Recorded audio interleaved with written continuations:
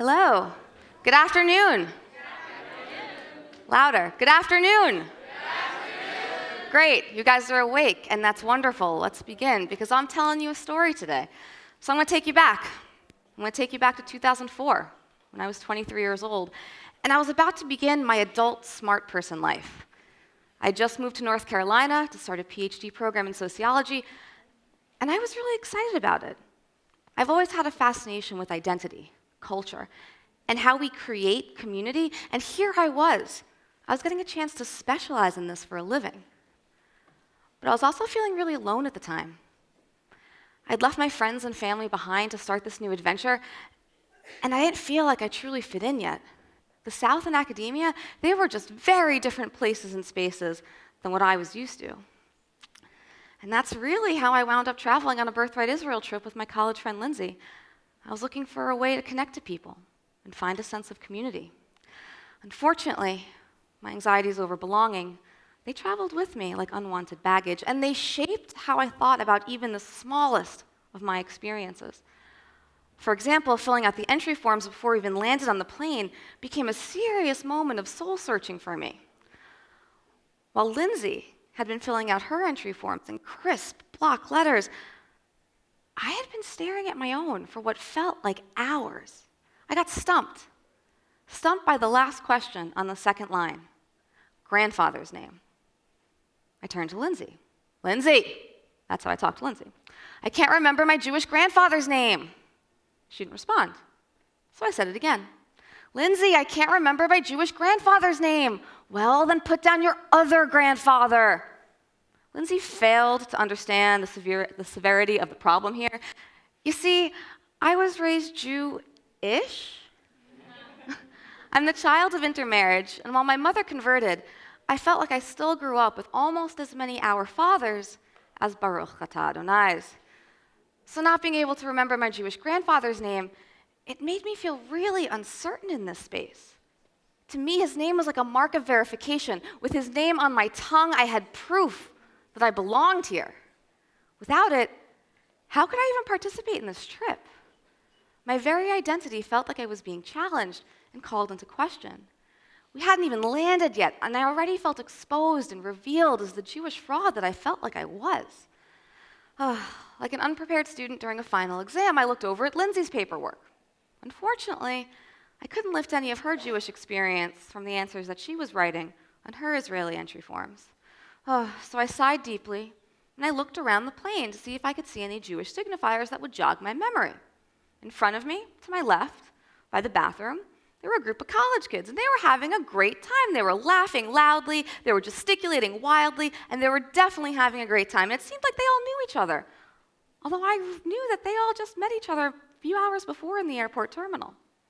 Behind me, to my right, by the emergency exit, stood an intimidatingly pious-looking man. I'd never seen his level of Jewish observance before. It was wholly different than the secular and Yiddish undertones that shaped my Jewish experience on Long Island. He had a small black box that was strapped to his head by thick black straps. And whenever he would move to adjust the prayer shawl over his coarse wool suit, he would expose the fringes around his waist and the black straps that just seemed to continue up his arms. And while his back was towards me, I could just make out his jawline as it was moving in prayer. Yeah, I got nothing. Got nothing on the grandfather front. I felt caught between secular socializing, which I wasn't invited to join in on, by the way, and devout religiosity, which I wouldn't even know how to if I was. And between these two, I felt really awkward and really out of place. So I turned to Lindsay. Will Birthright send me back to Newark if I can't remember my Jewish grandfather's name? Am I going to have to pay for this trip if I put down Guillermo? And as the words came out of my mouth, Lindsay started to laugh. And I smiled, because we connected in the moment. And it felt sort of subversive to make fun of myself and call attention to the border regions of Jewish identity. To neutralize my feelings of discomfort, I do what I always do. I cracked a joke. But upon reflection, my silly joke revealed just how deeply I had internalized these narrowly defined but widely shared ideas of who counts as what sort of person. And I am aware that there are Jews of Spanish descent, and I am sure there are a few Jewish Guillermos walking about. But my Guillermo, he's not Jewish. My Guillermo was Catholic. Most importantly, my Guillermo was Puerto Rican. And growing up, the only other Jewish Puerto Rican I knew of besides my brother was Geraldo Rivera.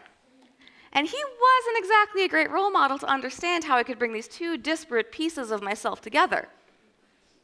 Right? Because the stereotypical characteristics that we attribute to Jews as a people and the stereotypical characteristics that we attribute to Puerto Ricans as a people, both the positive ones and the negative ones, and I'm not going to think of them. I'm going to let you do that for yourself. I'm not going to go there today. But as you can see, they don't really complement each other. In fact, they're actually quite contradictory. So it sometimes feels like the pieces of me rest uncomfortably inside my body, like oil and water. And while I've tried to create a sense of self within this weird and uncomfortable liminal space, it's left me feeling fragmented. It never feels like I have enough knowledge or substance of any of my identity categories to work with. Whatever the standards of belonging are, I regularly feel like I fall short.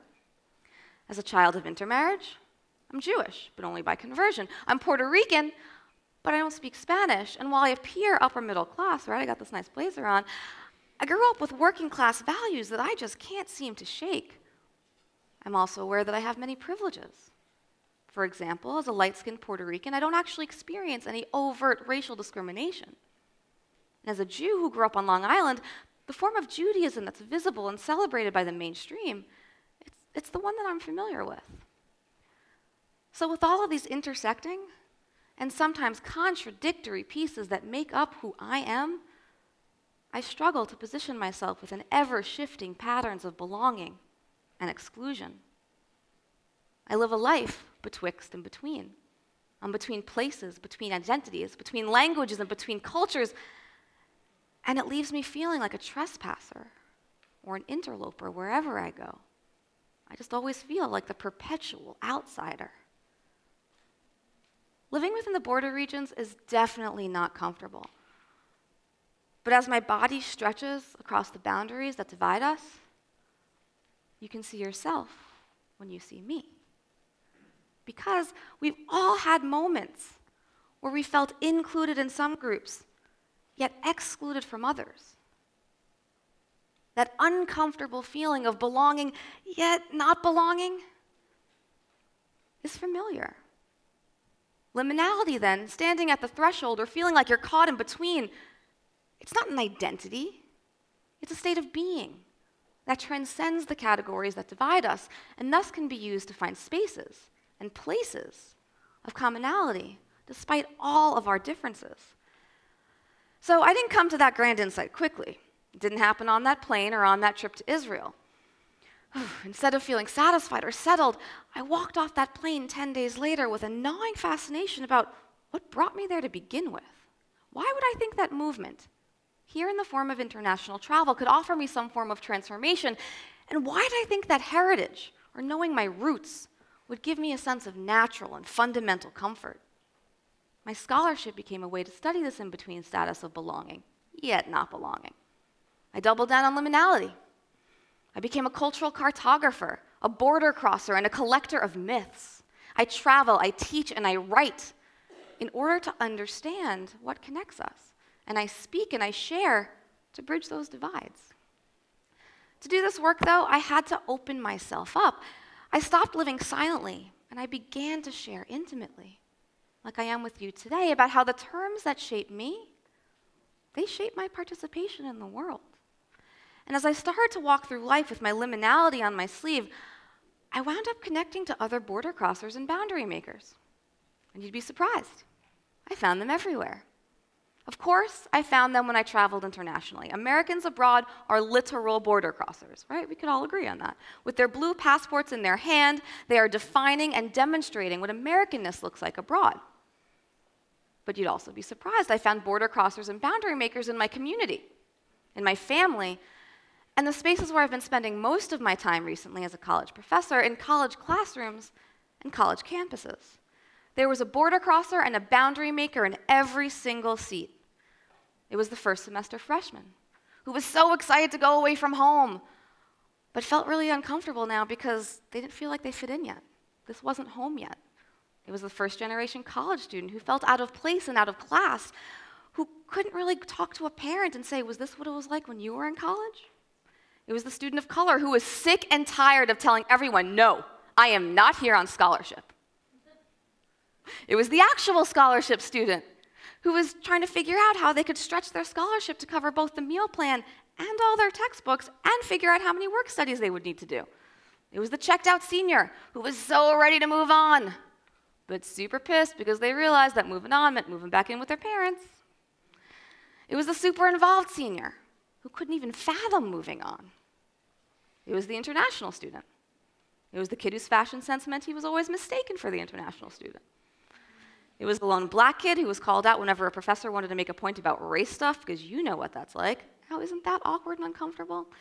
It's the trans or gender fluid student who has to correct everyone's pronouns daily, especially their professor. Again, that's really uncomfortable, and those power differentials matter. It's the lone guy in a women's studies class, the lone woman in a computer science class, the budding feminist who's trying to reconcile her politics with her involvement in the Greek system. It's the social justice ally or accomplice, trying to figure out how to contribute to a movement without overstepping. It's also the student who's never really paid attention to social movements anyway and doesn't even know what all the fuss is about to begin with. And I could go on, but you get the gist, right? And of course, I'm not calling out any specific students I know here, nor is this list complete. It's just a rough sketch that paints a larger picture of how that unsettling feeling of belonging, yet not belonging, it's just the new American normal. And once I started to interrogate my own Guillermo feelings, oh, I like that, as I'm now going to refer to them, trademark, my defenses over belonging began to peel away. The more I revealed, the more I invited others to share, and the easier it became to see the threads of connection within a world of difference. My vulnerability was capable of turning walls into thresholds. Because we all got ish, right? And we're carrying it silently. I am just so done with that. I am committed now to settling in that liminal space. I've dropped anchor here, and I plan to stay a while, because I've discovered I don't need to cross over.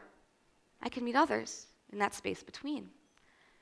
And whenever I meet someone in that space between, it's when I feel the most.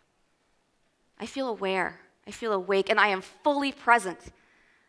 It doesn't mean I always feel comfortable. Connecting over difference is actually quite challenging because there is no one-size-fits-all model. The terms that shape my participation and sense of belonging, they are not universal, and to think so, that would be incredibly presumptuous now, wouldn't it? If I used my own lens and my own Guillermo feelings to see you, I would be oversimplifying your experience, and I would be denying you that complex personhood that I want you to see in me. So, to connect to others, I have to listen to you humbly, and I have to participate in your world fully, knowing that my knowledge is partial. Yes, I have a Ph.D., but I do not know it all. My story is also my own. Yes, my story is not yours, but what it does do is it serves as a gesture. It's a gesture that can possibly close the distance between us. It's hard to explain that powerful crystallization of root feeling. But when it happens, I don't take it for granted because I know it took work and I know it took a lot of courage. To bridge is to build community, and for that we must risk being open to intimacy and risk being wounded. Because we're all there anyway, right? We're all standing at the threshold of something, not quite sure where we fit or what the next move should be. Now, wouldn't it be easier if we're all standing there together? Thank you.